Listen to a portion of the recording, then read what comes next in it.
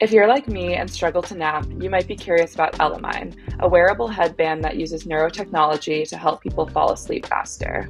The Elemind headband is typically used to facilitate a full night of sleep, but I got to use it for a 30-minute mid-afternoon nap at the USA Today office. The headband emits acoustic simulation that responds to the user's brain waves to induce sleep by suppressing alpha waves, which occur when the brain is in a relaxed state but still awake. The headband will not keep you asleep or regulate your sleep stages, but it can help you fall back asleep if you wake up in the middle of the night. The material was pleasant and the fit was comfortable, and once I started, I began to hear the modulations hitting my forehead.